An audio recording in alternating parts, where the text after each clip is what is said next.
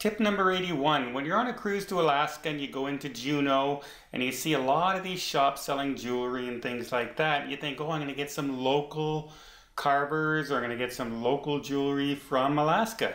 Yeah, it's not that way. A lot of them are from the Caribbean where they've sent down people because Alaskan cruises are so popular and they've set up shops down there for the season. So you're not getting authentic Alaskan souvenirs.